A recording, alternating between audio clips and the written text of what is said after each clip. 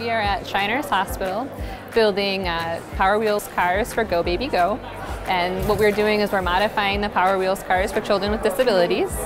The organizations behind this effort are the Kiwanis Oak Park River Forest, the Illinois Spina Bifida Association, Shriners Children's Hospital, and the Shirley and AbilityLab.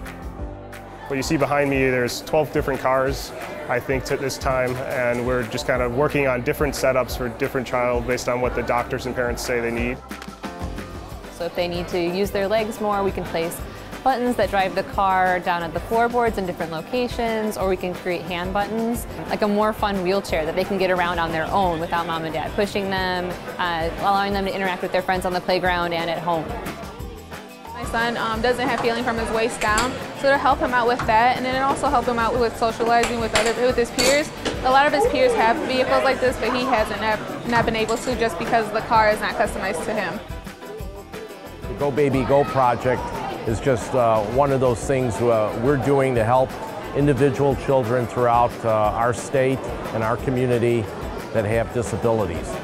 This is one of the projects where our clinicians, researchers, work together hand in hand, and it's a social project where the child gets to take the car immediately, so there's an impact where we see it. And this is the motto of our hospital. The whole hospital is built up behind the reason of clinicians and researchers working hand in hand on impacting some human ability, and this is impacting a child's ability immediately.